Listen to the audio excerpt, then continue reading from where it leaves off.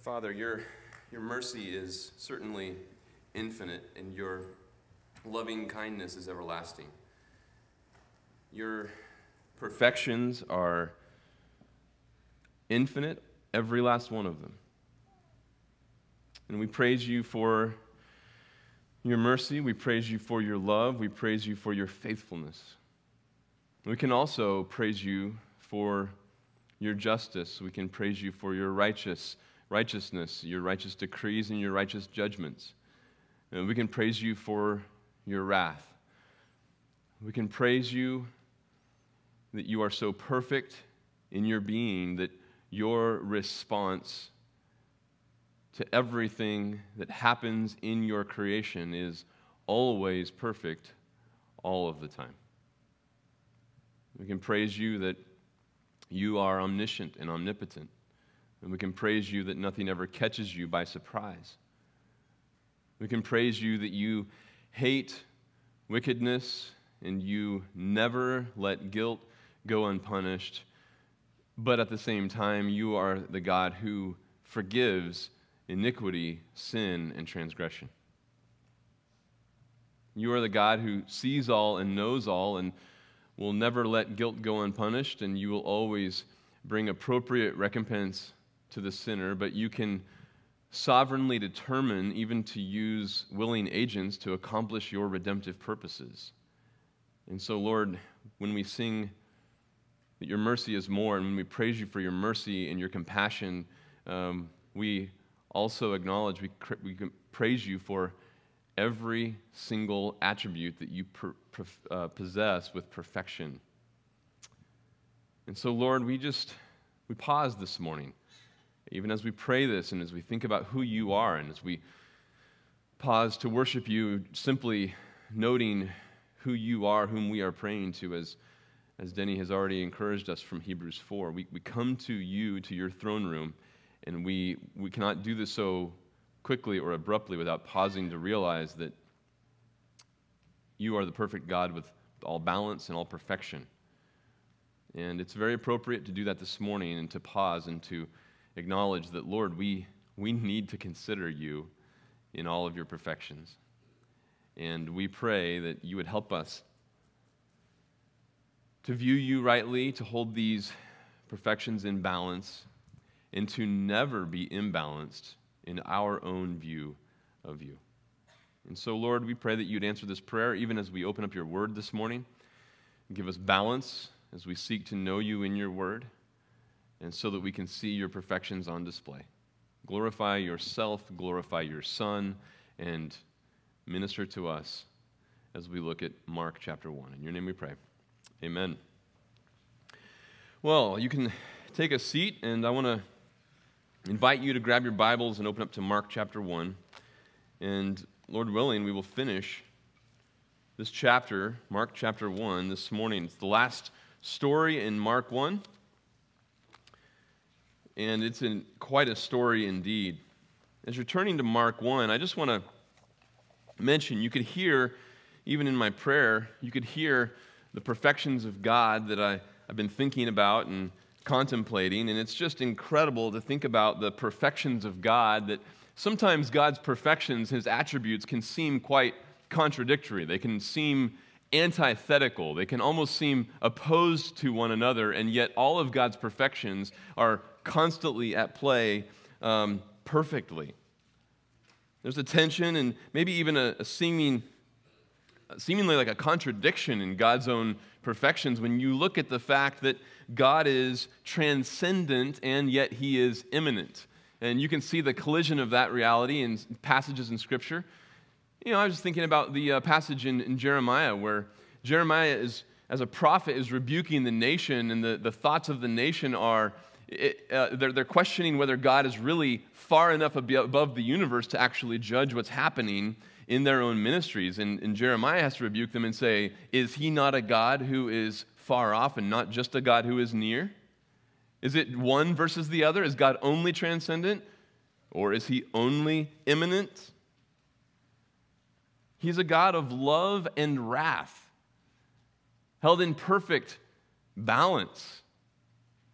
There's no imbalance with God. He's not sitting there juggling, how do I juggle these perfections? When do I mute one and when do I mute the other? When do I crank up the volume on one and crank up the volume on the other? He is those things all the time with perfect balance. That's what it means to be God. As we just heard from Pastor Smed in Equipping Hour, he's just and he is forgiving. And the tensions of Proverbs 17:15 is the very tension of the gospel. And God is both. God is righteous and he always judges iniquity, but at the same time, he can seemingly use willful, wicked men to accomplish good and holy purposes.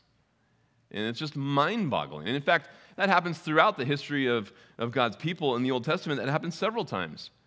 You can read Isaiah chapter 10 about Assyria, and God raises up Assyria. And Assyria is a pagan nation that loves themselves and takes pride in their own military power. And God actually raises them up. He even exalts Assyria to bring judgment on his own people. And that starts to cause all sorts of response from the nation, like, are you kidding me, God? Or whatever happened to your faithfulness? Whatever happened to your righteousness? What happened to you, these perfections? The same thing happened. You fast forward to another generation, a century later, Habakkuk chapter 1, when it's not the Assyrians, then it's the Chaldeans. And God says, I'm going to show you something that you wouldn't believe even if it were told you. And you start wetting your chops. Oh, wow, what's this going to be? It's going to be amazing. He says, well, I'm bringing the Chaldeans against you. What? And the nation hears that and thinks, God, can you really do that? Don't you know who that is? That's going to go to their head. They're a wicked nation. Yeah, I'm going to bring them and I'm actually going to purify my people. I'm going to judge the nation with the Chaldeans. What? And these perfections are always in perfect balance with our God, and we start to try to interpret God through the lens of our favored pet perfections and our favorite pet attributes, and our view of God gets awful small, awful quick. That is the epitome of idolatry. Psalm 50, verse 21 says, you thought I was altogether just like you. And we start creating God after our own image, after our own desires, and we start taking the controls of the attributes of God, and we turn up the dimmer switch and turn down the dimmer switch on the attributes we want, and our God gets incredibly small. Namely, he becomes a man-made God who is not the God of the Scriptures anymore. God possesses all of his attributes with perfection in perfect balance. He is unimprovable in his essence, unimprovable in his character. That's why there's no change with God. If there was a change with God, he would become less because he is perfect. The same can be said of Christ. Christ's attributes are held in perfect balance. And we're about to read a narrative where Christ responds to one man with two radically, seemingly contradictory, and I'll call them antithetical responses. The same man receives antithetical responses from Jesus Christ in the same story. And this narrative, this story is going to keep us honest this morning. It's going to keep us honest because we certainly could read this and we could pick our favorite doctrine and we could start to get Christ wrong and out of balance. But both are true. I've titled this Christ's Compassion and Censure. We're going to see Christ's softness and his scolding in the very same story.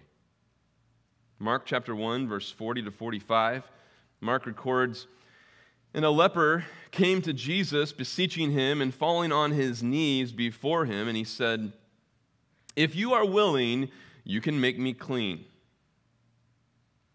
Moved with compassion, Jesus reached out his hand and touched him and said to him, I am willing, be cleansed. Immediately, the leprosy left him and he was cleansed. And he sternly warned him and immediately sent him away. And he said to him, see to it that you say nothing to anyone. But go, show yourself to the priest, and offer for your cleansing what Moses commanded as a testimony to them." But he went out and began to proclaim it freely and to spread the news around to such an extent that Jesus could no longer publicly enter a city, but stayed out in unpopulated areas. And they were coming to him from everywhere. This leper shows up in a kind of a transitional point in Mark's story. We've already seen Mark document that Jesus' teaching, his ministry is filled with a teaching that is both authoritative and it's his priority. He's focused on his teaching ministry. That's what he came to accomplish. And this is laying a groundwork for the nature of the rejection that Mark is about to document. And we're going to get to that by the end here because this is important to keep this story where it sits in Mark's gospel. Because remember, Mark is not primarily organizing these stories chronologically. He's primarily organizing them thematically. And so he has a point to why he's doing what he's doing and where he puts these stories, why he puts them where he puts them, and how he tells them the way he tells them.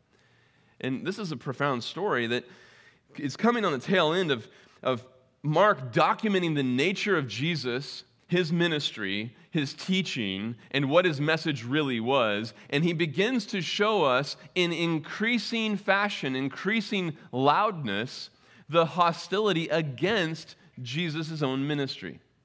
And let me just briefly get a fast forward here to give us some awareness of our context. Let's look ahead for a second. This is where we're going. Chapter 2, verses 1 through 12. This is a story where Jesus is, again, doing what he came to do. He is speaking the word. He's preaching his own word to the people who need to hear the truth. And it gets interrupted with some curiosity seekers who want their friend to be healed, and it turns into a healing, and then he pronounces his sins forgiven. And the hostility comes from the leaders, and they are reasoning within themselves, verse 8.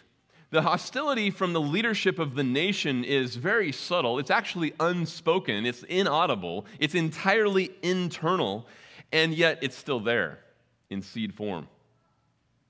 In the next story, verses 13 through 17, it becomes verbal, it becomes audible, and it's actually expressed. But not to Jesus. It's not that bold yet. It's actually just to his disciples. So the formerly silent criticisms of Christ have now become articulated to the disciples. In verses 18 to 22, now they start to go directly at Jesus, and they don't bring direct accusations or contradictions. They just start to bring open questions, and they start questioning Jesus directly in verses 18 to 22. In verse 23 to 28, now they finally start flat out contradicting Jesus, confronting him for his sin, and the hostility is absolutely overt. By the time you get to chapter 3, verses 1 through 6, it becomes full-blown attack where they are going underground, coming up with a plan, hatching a plot to kill Jesus. So from chapter 2, verse 1, all the way through chapter 3, verse 6, this hostility of this negative response to Jesus' ministry is just getting highlighted in increasing fashion. And so we're about to launch into a full-blown documentary of what the leadership do in response to this message. You remember where we've come from, though. We've already seen a response to Jesus' authoritative preaching. The demons do whatever he tells them to do. And they recognize his identity. They're sitting there running around. We know who you are, the Holy One of God. And Jesus is busy silencing them because he doesn't want the bad publicity, because the bad publicity is making his teaching ministry more difficult. The people, unlike the demons, are still, to this point, undocumented as to submission to the authoritative teaching of Jesus Christ. They are absolutely impressed.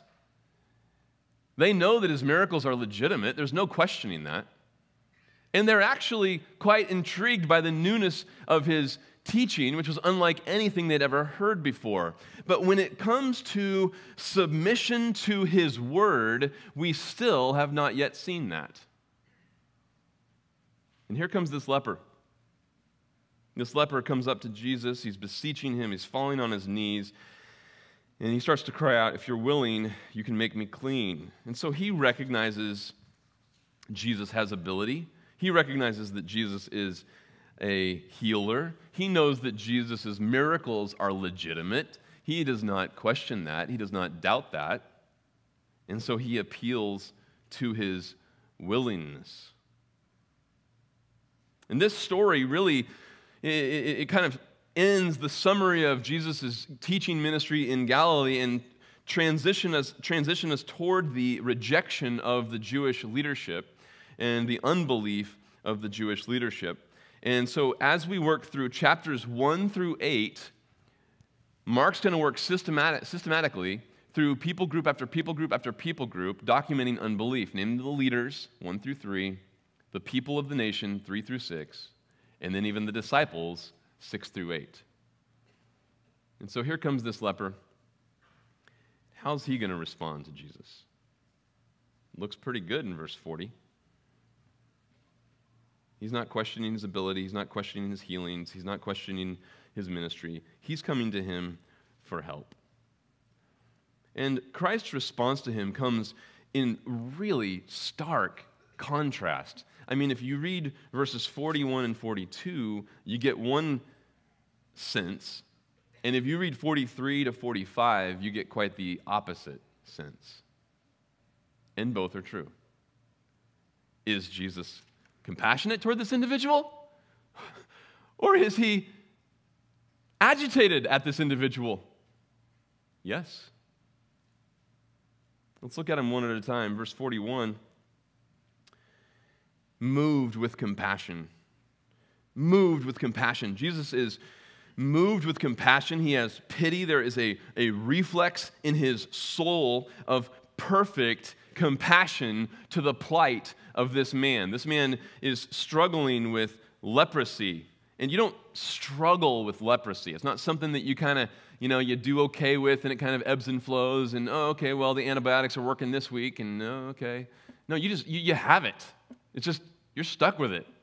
And so this is probably Hansen's disease, the proper leprous disease that is starts to ruin your nerves' ability to sense pain and sensitivity, and so it's a neurological disease, and so the decay and the damage done to the body is because you can no longer feel anymore. And so if you've seen pictures of leprosy, it looks like the disease is actually eating your extremities, but it's actually the lack of sensitivity and the use of the extremities ends up ruining those sensitivities. And so this man is suffering from that. There is no cure for this disease in those days. In fact, it's important to even, put it in perspective because it's easy for us to talk about leprosy and be like, yeah, leprosy, we've heard about it. And yeah, in third world countries, there's people still suffer from it today. It's still around. But there are modern day cures. So if you go back to when there was no cure, the response to leprosy is quite different. Let me give you an example. Look at 2 Kings for a moment. 2 Kings chapter 5, and this is the story of Naaman and the general of the Aramean army, and he is sent to Israel because they hear that there is a prophet there. And so 2 Kings chapter 5, verse 1 introduces us to Naaman. He's the captain of the army, so he's like the general. Picture him as the commanding officer, the general of the entire military. And so skip down to verse 4. Naaman goes into to the king, and he basically tells him, look, there's this girl who I know who's from the land of Israel, and she knows there's this prophet. So the king, in verse 5, gives him a letter and writes this letter to the king of Israel and sends it with Naaman. And he departs. He takes with him, verse 5b, 10 talents of silver, 6,000 shekels of gold, and 10 changes of clothes. Verse 6, he brought the letter to the king of Israel, saying, and now as this letter comes to you, behold, I have sent Naaman my servant to you that you may cure him of leprosy. That's all he's asking, just to cure him of leprosy. There is no cure. And notice the response. When the king of Israel read the letter, he tore his clothes and said, am I God to kill and to make alive? That this man is sending word to me to cure a man of his leprosy? But consider now and see how he is seeking a quarrel against me. So he's sitting there and he's saying, look, obviously this is ridiculous. Curing of leprosy in those days is basically the equivalent of us saying curing death. I mean, there's no cure. We have no medical cure for leprosy. He's just trying to pick a fight. Obviously, this is some sort of military ploy. That's all that's happening here. And that's how he interprets the letter. In verse 8, it happened when Elisha, the man of God, heard that the king of Israel had torn his clothes. He sent word to the king saying, "Why have you torn your clothes? Now let him come to me, and he shall know that there is a prophet in Israel." And so to cure leprosy is obviously viewed as some sort of divine reality, because it would require a prophet truly sent from God to have that kind of power to do something like curing leprosy. Other than a prophet sent from God, nobody can cure that. And so the prophet here says, yep, send him to me. That'll be my credentials. You realize this leper, he sees in Jesus the only one who can solve his leprosy. He knows that Jesus is the only one who can cure him. And he goes to Jesus on his knees, beseeching him. He has no hope apart from Christ for his leprosy. There is no cure for his leprosy apart from Christ.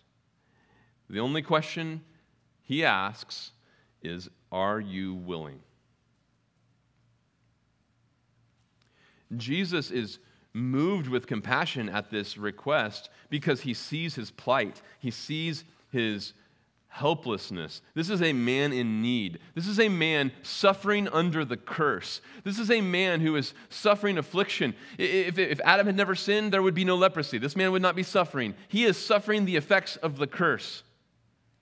And you put that kind of need in front of Jesus of Nazareth, who is the seed, who came to reverse the curse. His response, his natural response, his DNA response, it's in his bloodstream, is to reverse that curse, to meet that need, to alleviate the pain and the suffering.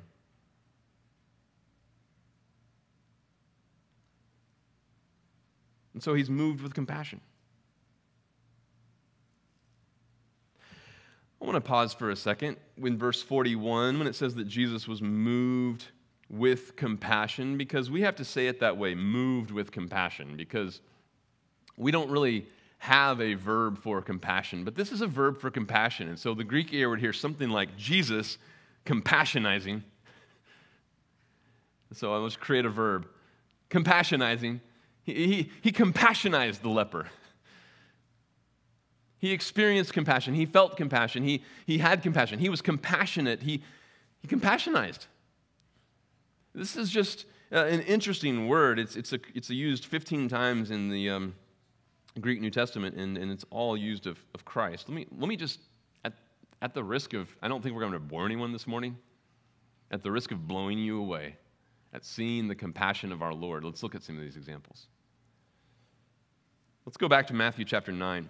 Matthew chapter 9 records an instance where Jesus expresses compassion. In verse 36, 9:36, seeing the people,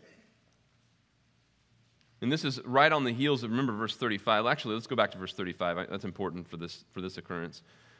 Jesus was going through all the cities and villages, teaching in their synagogues and proclaiming the gospel of the kingdom and healing every kind of disease and every kind of sickness. So there you go. It's just a kind of a Markan parallel to where we're at a Matthew parallel to Mark 1. Jesus was doing his ministry, and of course he's preaching, and of course he's healing and casting out demons. And so then as he said to his disciples, verse 36, seeing the people, he felt compassion for them because they were distressed and dispirited like sheep without a shepherd. They're tossed about to and fro. They're succumbing to every idea of false religion imposed on them by the religious establishment. They can't even discern the thoughts that they have about God coming from within, from ones that are true versus ones they've learned from the Bible, because they haven't learned the Word of God. They are sheep without a shepherd, and the answer is they need truth. And Christ is so compassionate that he says, here are sheep without a shepherd. They need truth. He sees man in his need, whether it's spiritual or physical. He wants to meet that need. And so here are people without truth, and he says, we need to give them truth. Give them the truth. Look at Matthew chapter 14, verse 14.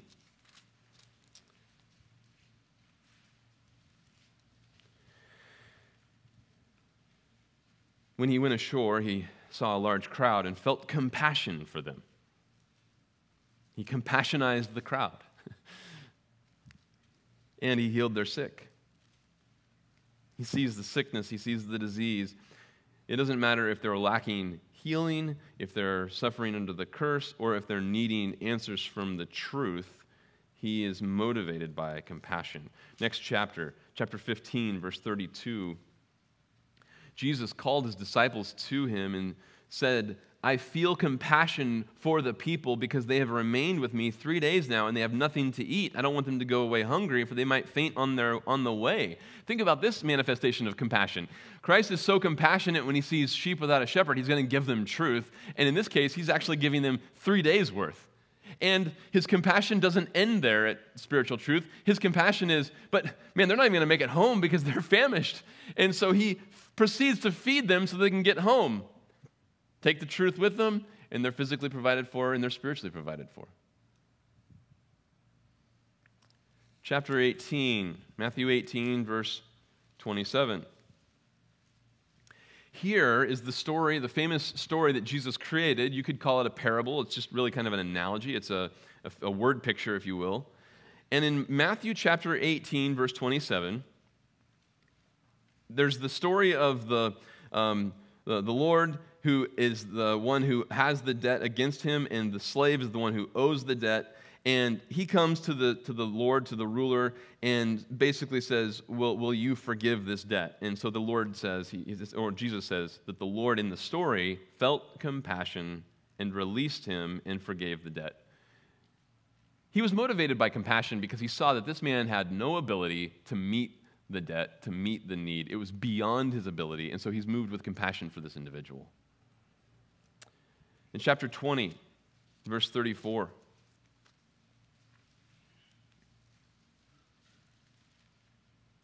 we are jumping into a healing of 2 blind men, and we're going to see a parallel of this in Mark chapter 10.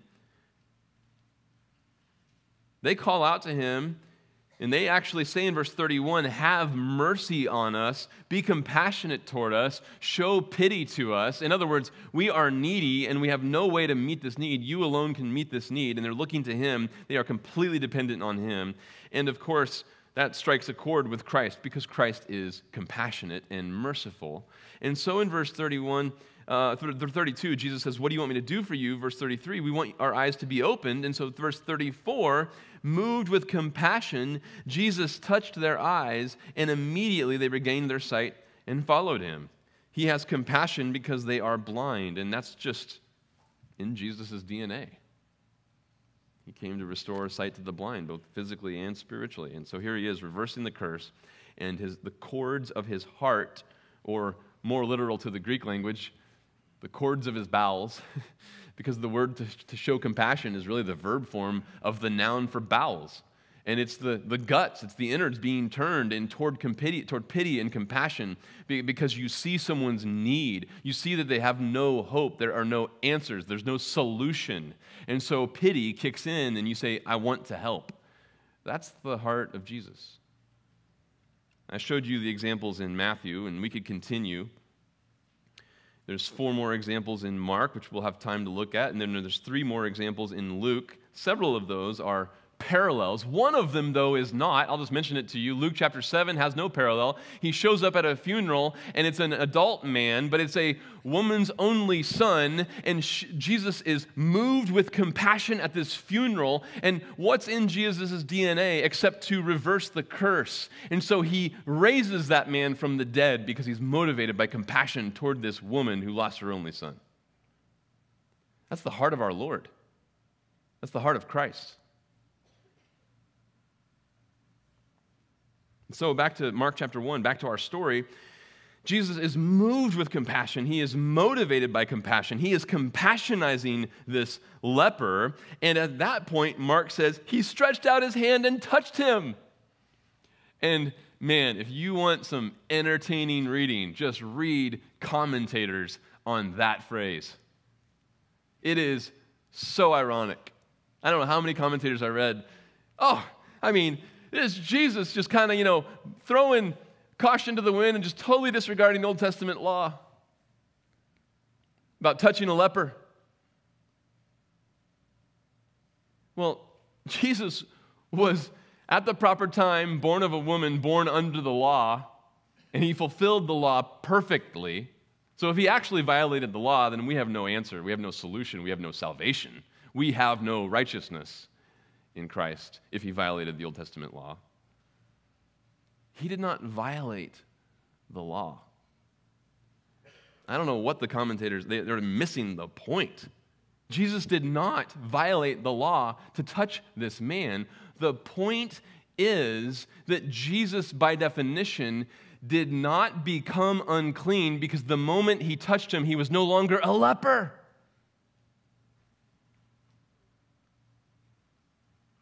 He's not ceremonially unclean.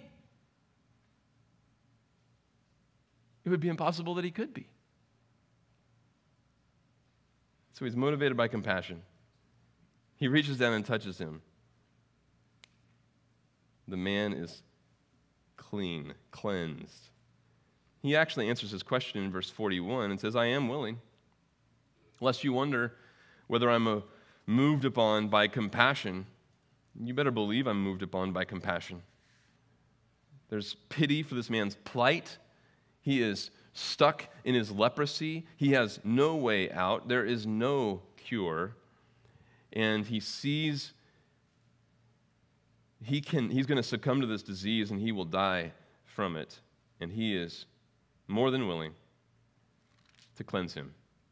Verse 42, Mark explains it, and he personifies leprosy. It gives leprosy the qualities of a person. And it just says immediately the leprosy left him. And so it just pictures the whole disease as having a will and volition, saying, I'm out of here. It's gone. And here's this man, formerly a leper, now healed. He was cleansed. The leprosy is gone.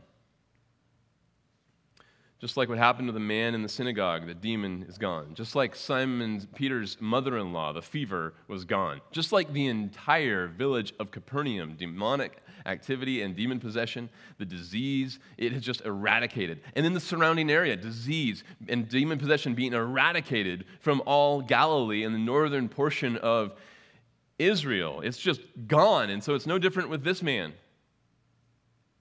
And by the way, if you started reading through the Gospels and tried to think, okay, I guess, why did Mark record this story? Well, because he healed a leper. Well, no. There were 1,000 lepers. There were untold lepers that Jesus cleansed and healed, and they don't even tell the story. In fact, when Jesus goes to Simon's house, it says Simon was a leper, and we don't have any record of how he was healed. I mean, certainly Jesus healed him because he was formerly a leper. Now everybody's showing up at his house for a meal, so he's obviously ceremonially clean. But it doesn't record that story. This story is put here for a reason, and it's put here for a purpose, because there's more to this story than would meet the eye from just looking at verse 40 to 42. Jesus is compassionate. He's moved by compassion because that's his heart. He loves to help the needy. He sees the helpless, and he's going to step in and meet that need. He is so compassionate, he wants to alleviate human suffering. He did not create this world to be a world full of suffering. He created it to be inhabited by men created in his own image. He is the image of God. We are created in his image, and he created it to have fellowship with us so that we would worship him forever. And so here, he's restoring that curse that came ever since Adam, and he's motivated by compassion to do it. If the story ended at verse 42, you'd say, great, man, this guy benefited, and that's awesome. But there's more to the story. I call this Christ's compassion and his censure. Why censure? Because in verse 43, there's really an abrupt transition. I mean, it's an abrupt transition because emotionally you go from Jesus being compassionate, motivated by his compassion, to see Jesus being motivated by something else entirely. The word here is translated, he sternly warned him. And it just kind of comes out of a clear blue sky like a lightning bolt. You think there was no storm cloud on the horizon. Where in the world did that come from? And in Mark, if we obviously have read the whole story, so you know where this is going. It's going to a rebuke to tell this man what he needs to do, and the man completely blows off Jesus' exhortation. He doesn't do anything that Jesus says. He disobeys him entirely. And you can fast forward to verse 45. At the very end, the very last phrase of this story is just a background comment and just explaining people are coming to Jesus from everywhere.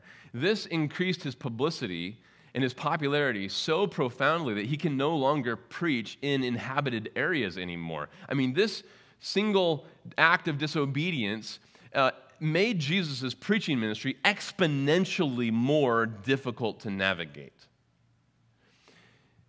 If it wasn't for the fact that Jesus was perfect, you might think, okay, he knows what this guy's up to, he's going to make his preaching ministry more difficult, and he's just annoyed at the guy.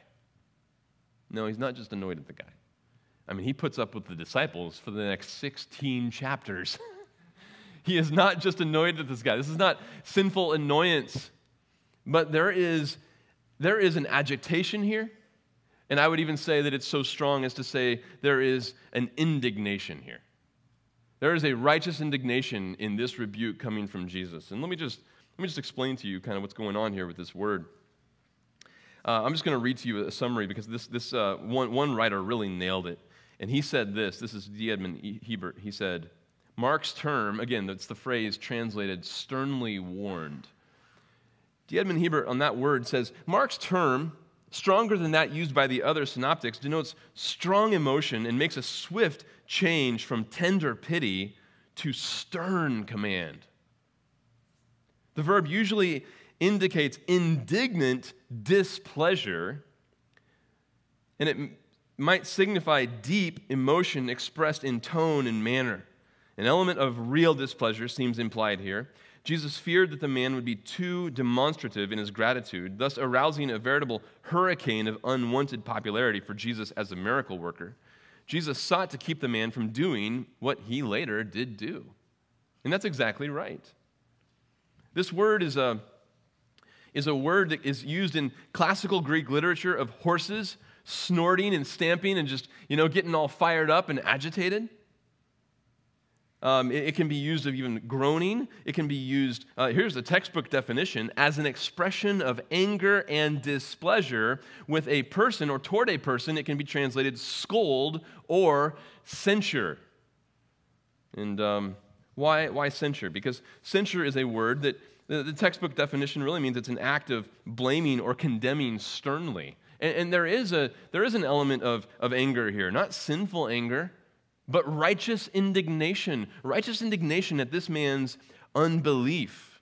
Unbelief? Yeah, unbelief. We should not be surprised by this. John 2 tells us Jesus knew what was in a man, and so therefore he does not entrust himself to men. And that's in a context, if you want to go back and read John 2, verse 23 to 25, it's in a context where John says people believed Jesus, but he doesn't entrust themselves to him. Why? If they believe him, why wouldn't he entrust himself to them? Because they believed he was who he said he was, but they did not entrust themselves to him as Lord and Savior. It was an intellectual, it was an assent, it was an intellectual conversion, But it was not saving faith, and Jesus knew in their heart that it was not saving faith, and so he does not entrust himself to them the way that he does to all of his children. And so here is a powerful story where Jesus is powerfully motivated by compassion toward this individual and powerfully motivated by righteous indignation toward this man's unbelief. And so he sternly warns him. Let me show you a couple more examples of this. Go back to Matthew 9 real quick, because here's a really good parallel. It's not the same story. It's a different story. But it's a very parallel type of story. So we saw this. Go back to Matthew 9, verse 30. He's healing two different blind men that we just read from Matthew 20. These two blind men are also crying out for deliverance because they know that Jesus can heal blindness. And so they say, "Have mercy on us, Son of David." Verse 28, Jesus says, "Do you believe that I'm able to do this?" They say, "Yes, Lord." He touches their eyes, saying, "It shall be done to you according to your faith." They even have faith that Jesus has the ability to heal. And then he opens their eyes were open, and Jesus sternly warns them, saying, "See to it that no one knows about this." Verse 31, but they went out and spread the news about him throughout all that land. They had faith in what? That Jesus has the ability and the compassion to meet my self-loving desires. I want to be healed. And Jesus healed them and turned right around and with indignation and righteousness warned them, "Watch out that you don't turn this into publicity if you're interested in the purposes of my Father and the gospel." And they said, "Yeah, right. Hey, everyone, check out what happened to us." That's powerful. That's powerful. This word is used of Jesus 2 times where he healed somebody who walks away and totally disregards his word. Matthew 9 and now Mark 1. It's used a 3rd time of the disciples in Mark chapter 14. We're going to read about Mary, who is scolded with hostility, with agitation by the disciples because of the amount of the lavish gift that she poured out on Jesus when she anointed him. And they scolded her. The only other time it's used of Jesus is in John chapter 11, where his heart is stirred up with agitation. It's just stirred up. It's unsettled because Lazarus died. Here you have Jesus, the Son of God, coming to earth, the earth that he created, and now it's under the curse, and he's watching the effect of the curse, and he's watching it affect the people that he loves, and he sees Lazarus die, and death is, of course, unnatural. It entered into the world through Adam's sin, a foreign reality to the way God originally designed the universe. And here is the Son of God seeing death have its toll on a true friend, and he is indignant. His heart is stirred. There's agitation. He was deeply moved in spirit and troubled, John 11:33 says. For 11:38, Jesus again, being deeply moved within, came to the tomb, and he proceeds to raise Lazarus from the dead. This word is a word that quite often has intensity, agitation, indignation, and certainly I would say that in the first 3 examples, 2 of Jesus after healing somebody who's going to totally disregard his word, and the 3rd one of the disciples who are frustrated at Mary for such a lavish gift, in those 3 instances, it undoubtedly has the connotation of anger, a righteous indignation for Christ, and a sinful anger for the disciples. This shouldn't surprise us. Listen, Christians, it shouldn't surprise us that Jesus' scolding or his righteous indignation should rise up in the face of unbelief any more than it should surprise us that his compassion should rise up in the face of suffering the effects of the curse. They're both perfectly natural to Christ. We can't raise one over the other. Here they are in perfect balance, in perfect harmony, and both landing on or directed towards the same individual. Let's pick up the story, verse 43. He sternly warns him, and he immediately sends him away. He says, look, you need to get out of here. And what's he telling him to do, verse 40? This is the charge that he gives him. See to it that you say nothing to anyone. So in other words, here's your command. Here are your marching orders. Zippo. Silence. Be quiet about this. All you're going to do about this is in 44b, go, show yourself to the priest, offer for your cleansing what Moses commanded as a testimony to them. The to them is undoubtedly, it's obviously plural grammatically, and undoubtedly in light of where Mark goes in his gospel for the next 6 stories documenting the unbelief of the religious leaders, it's show this as a testimony to the religious establishment. So show yourself to the priests and the scribes, the leaders in Jerusalem, who would have to recognize and weigh in, give verdict that you are ceremonially clean, and then actually offer your sacrifices in Jerusalem. And that's going to be a testimony to them. The sacrifices pertaining to cleansing from leprosy are recorded in Leviticus chapter 14. For the sake of time, I won't read them, but you can go back and read those. In verses 1 through 20 is one account, and then in verses 21 to 32 is a separate account. Why 2 accounts? Because it depends on your what you can afford. So there's 2 different kind of, it's like, option A, option B, depending on your financial status. It's like here is the offering, and this is the process. When you read that chapter, Leviticus 14, you find out that the ceremonial cleansing process would have taken 8 days. On the 8th day, after being recognized as clean, after the sacrifice has been offered, then they come back and it's verified a second time, and then you would be pronounced ceremonially clean. It's an 8-day process. That does not include the amount of travel time that it would take to get from the Sea of Galilee down to Jerusalem on foot. And that does not account for what became common in Jesus' day, and at this time, it would be common that the man would first show himself to a priest in his local area, and that priest could weigh in and say, yeah, you're clean, because then that would actually allow you to even go to Jerusalem and get into the temple and be seen by priests. And so he would have to go to his local priest, get some sort of approval, and then go to Jerusalem, and then start the process of the 8-day cleansing, and then get back to start blabbing. None of that appears to have happened. This is a fast-paced story. He uses immediately in 42, he uses immediately in 43, and Jesus tells him what he wants him to do immediately after sending him out, and it just simply transitions into contrast of this man doing the exact opposite. Verse 45, but he went out and began to proclaim it freely and to spread the news around to such an extent that Jesus could no longer publicly enter a city. But he stayed out in unpopulated areas. And so he had to be away from the crowds, away from the sheep who needed to hear the truth. They were sheep without a shepherd. They were the people of Israel in unbelief.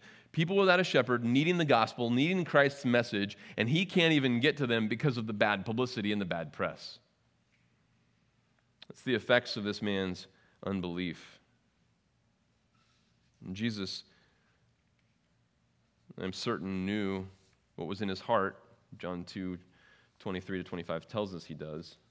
And here, he warns him with a righteous indignation and with disapproval from verse 43. And 45 proves that Jesus' indignation was indeed righteous. I already mentioned to you, it's important to appreciate this story. To appreciate this story, I should say, it's important to read it in its context. What's Mark doing here? What's the work that this story is accomplishing? As a reader, we step back and we're just impressed at our Lord, and we look at Jesus Christ and we're like, wow.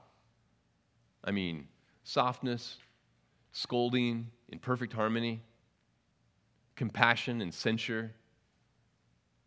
There's a pity, there's an indignation in the exact same story toward the same person in perfect harmony. And you just look at the perfections of Christ on display, and what's the take-home for us as readers of Mark?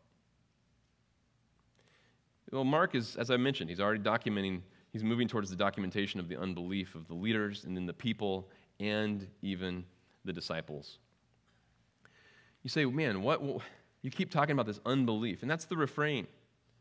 Jesus is, chapter 3, verse 5, Jesus is moved with anger, and he's grieved at their hardness of heart, and he heals a man anyway, in spite of it being on the Sabbath against their own tradition.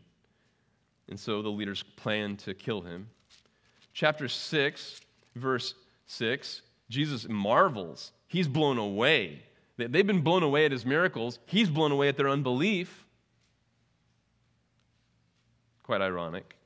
And then Mark chapter 8, verse 17, he's asking the disciples, do you not yet see or understand? Do you have a hardened heart? Verse 21, do you not yet understand? He's asking them, are you putting it together? Are you going to accept my identity? Are you going to accept my message? Are you going to receive what I'm saying?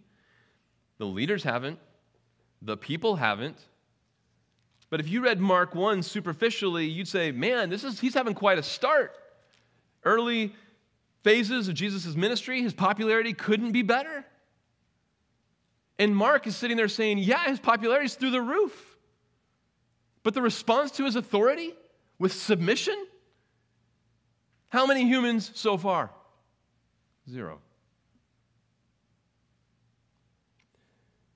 The benefit for us, we've got to keep Christ's attributes and God's attributes in perfect balance. And when we don't, really, really bad things happen. We start to become, our view of God gets awful small, and we start to actually harm ourselves. This is interesting. This man is clearly in this story in unbelief. He totally disregards Jesus' words. He doesn't submit to Jesus at all. And he has a faith of sorts, like a Mark 9 type of faith. He believes that Jesus can heal him. And like the popularity-seeking, curiosity-seeking, self-loving crowds all around Capernaum, this man wants to be healed. He wants a better life.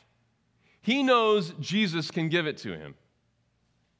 And of course, when Christ comes back, he's going to give that to a lost and dying world, and he's going to establish a reign of righteousness. And self-loving people will love the reign of Christ for the effects that they get without loving Christ. There will still be unbelievers in the kingdom.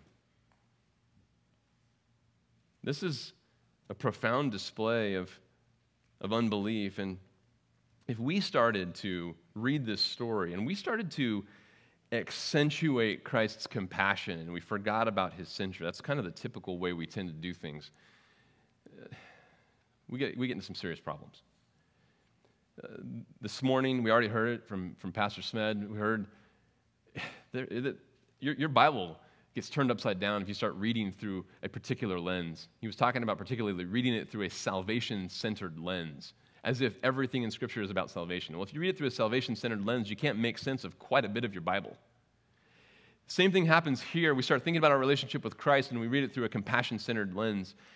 And suddenly, we start believing that we benefit from Christ's compassion because he is compassionate. He's infinitely compassionate. You can't overplay Christ's compassion.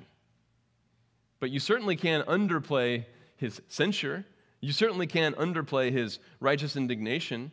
And in this case, imagine if you heard the popular message today. Oh, no, the Christ is so compassionate. He loves you where you're at. He loves you where you're at, and his compassion's going to just come in and overtake all of those concerns, all of your burdens. And maybe you're a Christian who, maybe you're really worried that Christ isn't going to be compassionate because you just have really, you keep blowing him off and you keep failing to submit to his word, and it really gets tiring to keep thinking about obedience. And just remember, he's compassionate. Well, you do realize that everything I just said also describes this man. He was weary of obedience. He was tired of submitting. He was exhausted.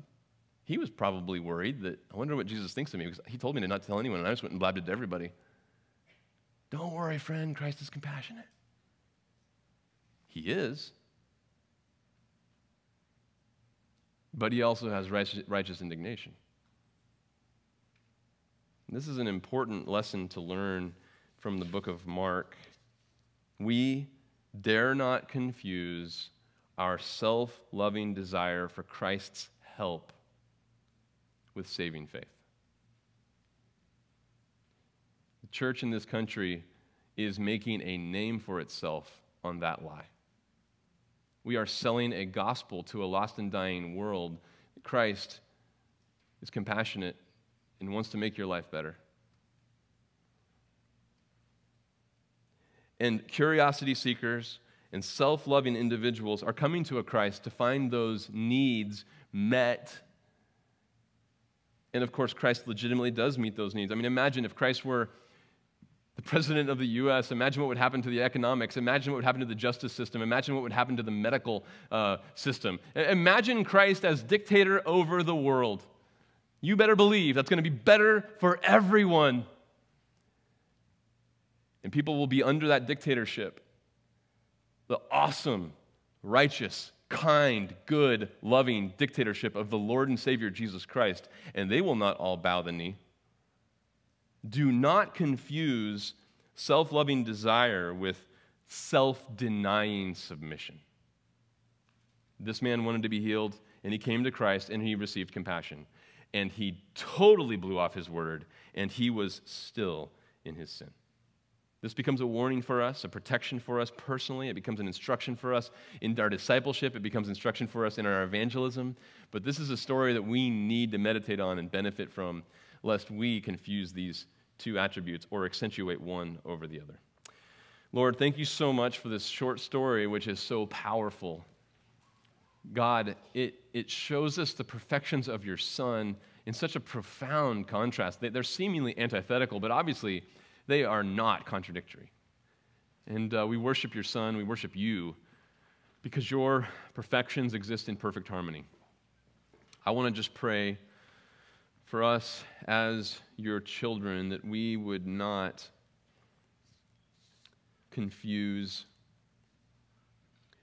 your compassion with approval. I pray that we would not confuse a desire to benefit from your compassion with a willingness to deny ourselves and submit to you as Lord.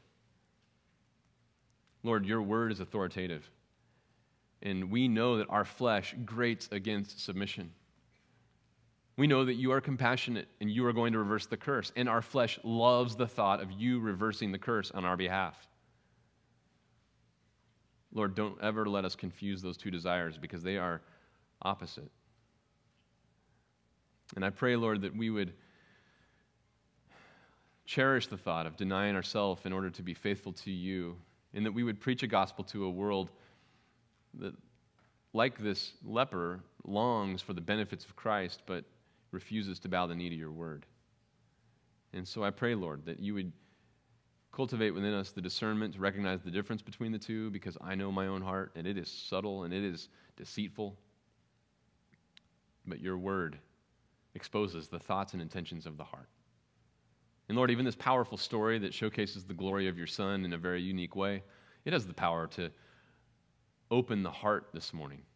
For anyone here who is confused and has perhaps thought that their relationship with you was rooted in compassion because perhaps they are weary of obedience, and perhaps they are seeing perpetual failure, and perhaps they are confusing their current experience of never seeing power over sin, or never seeing their heart yield, never actually denying themselves for the sake of